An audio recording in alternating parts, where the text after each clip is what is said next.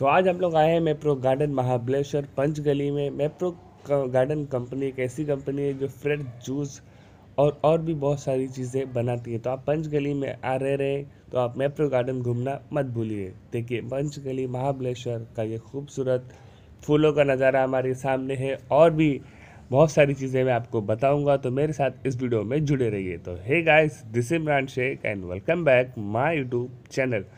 आज हमारा दूसरा दिन है और काफ़ी अच्छे तरीके से हम महाबलेश्वर को एक्सप्लोर कर रहे हैं।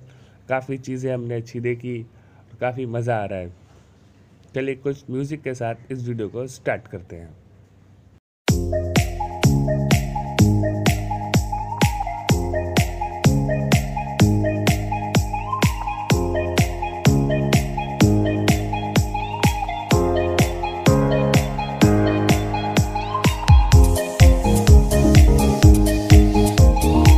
महाबलेश्वर में स्ट्रॉबेरी की खेती होती है और इसी चीज़ के लिए महाबलेश्वर सबसे ज़्यादा जाना जाता है, क्योंकि यहाँ से ये सब जगहों पर स्ट्रॉबेरी फ्लेवर स्ट्रॉबेरी हमारे घर तक पहुँचती है। बॉक्स में पैकिंग होकर अलग अलग क्षेत्रों में स्ट्रॉबेरी पहुँचती है। यहाँ पर आपको बहुत सारी चीज़ें देखने मिलेगी। अगर इको गार्डन के टाइम टेबल की बात की जाए तो सुबह 8 बजे खुलता है, रात को 8:30 बजे बंद हो जाता है।